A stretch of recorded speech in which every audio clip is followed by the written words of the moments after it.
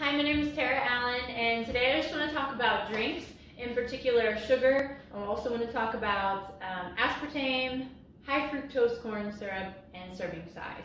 So I just have a couple things here. I have a Coke and a Diet Coke, and you could put any kind of Coke here. And then I also have a natural lemonade, and I'll talk about that later. And then I have just the Nesquik that a lot of times people will use maybe for their kids or maybe themselves, just to make maybe chocolate milk or to put on different desserts and things like that. So why talk about sugar? Why talk about those things? These are things that are very common in a lot of people's diets, and some of the things that it can do is it can cause disease, it can cause inflammation, but it actually has taken a dear friend of mine's life from a preventable death just due to nutrition and diet. And it recently happened. Somebody very young and was a best friend of mine has passed away. And so this kind of sparked this Health 101 series. I just want to share the information, and if it could prevent any kind of illness or pain or anything in anybody's life, that would be my intention. So why sugary drinks? One soda a day can pack on 15 pounds on the average person. It has 10 teaspoons of sugar per Coke. And so the actual daily recommendation of sugar, and this is like sugars that you would find maybe in banana or fruit or kiwi or nectarines, that would be 6 teaspoons per day.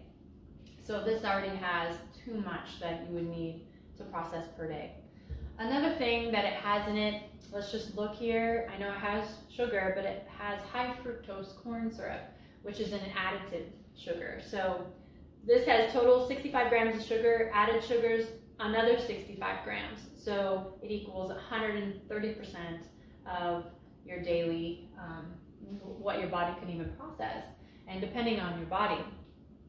So this high fructose corn syrup, what does it do to your body?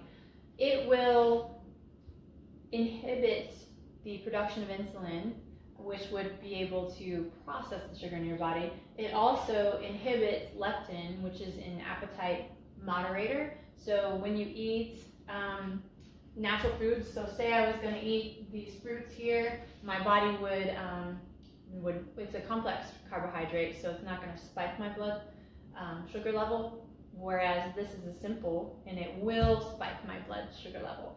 So my body will react differently to the different things. So if I'm eating these regular fruits, I will have a production of leptin, I will have a production of insulin, and my body will be able to process those things. So I just wanted to go over that. Now, what does sugar do to your body? So say I drink this pop here, I've got 130%. First of all, my blood sugar level is going to spike instantly. Second, my body is going to become inflamed. And what inflammation does is it can cause headaches, it can cause cancer. Inflammation has been linked to cancer. It can cause arthritis, which is very painful. It can also just cause pain in the body. So you might be like, oh my gosh, I'm just like hurting everywhere. Oh, my back hurts, I'm having these pains. It could be caused to excess sugar in the body. It's been linked to depression, obesity, heart disease, heart attacks.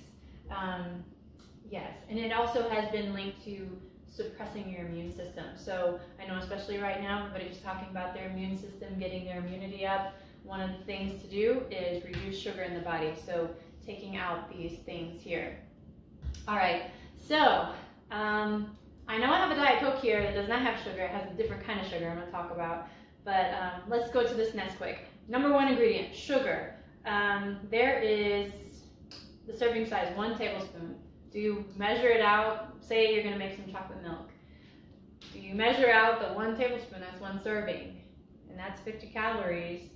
And that's about 24 grams of sugar, which is about 24% of your daily value. Yeah, that's really, I don't know. I think people just keep pouring and pouring and pouring, and maybe you don't take a measure. But there's 31 servings here in this Nesquik. Now, let's get to this natural lemonade. I pulled this out because my husband drinks this and I keep telling him to stop because there's too much sugar in it. But this has high fructose corn syrup as the #1 ingredient, just like this pop here. So again, it's going to inhibit these things. Your body's not even going to be able to process it correctly as it should. Then it has sugar. So when you go and you look at your label and you look at sugar, it says 31 grams. Well, right below it, and usually in a smaller font, it says another added 30 grams. 30 grams. So there's 61 grams. So this is close to, it's getting close to 100% of your daily value. Now, this is the kicker in this one. This is 2 servings. So if I look over here at the serving size, so I can look at sugars that you do a quick glance and you're like, oh, you know, and a lot of times this serving size gets really tricky. Now this Coke, it says serving size 1 bottle. Now this lemonade is smaller. I need to double everything because it's 2 servings. So it's 122% of sugar.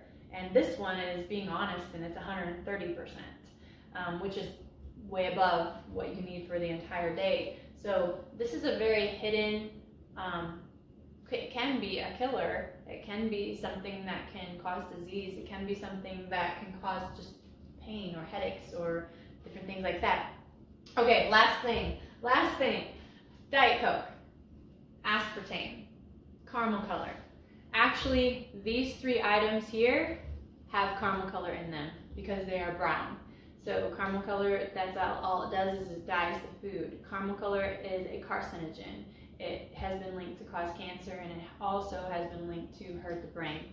So those are things that you find in different coffees. Like if you go to Starbucks, they put the caramel in there. That actually has caramel color in it also.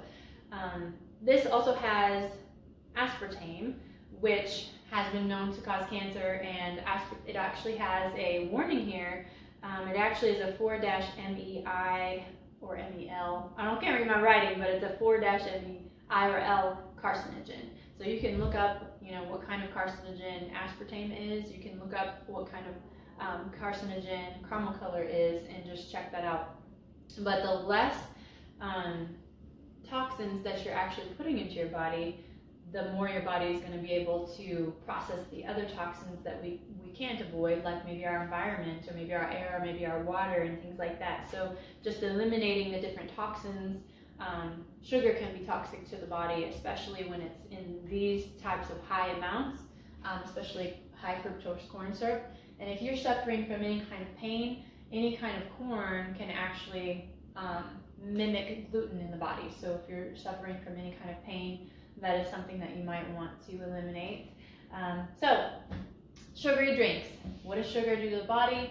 It can pack on pounds, it can hurt your body, it can cause cancer, it can lead to many types of diseases and pains and headaches. It can reduce any kind of natural production in the body to process food and appetite. It also can cause cancers and different things like that. And aspartame is actually known as a neurotoxin. So it's a toxin of the brain. So as you know that, you know, it's just, you just decide if it's worth it to drink a neurotoxin to hurt your brain, or you decide if it's worth, you know, putting these extra sugars into the body that are going to hurt, or giving these to children and things like that. And then also just making sure to look at the serving size and then the percentages, and sometimes timesing those. Thank you so much for watching, and be well.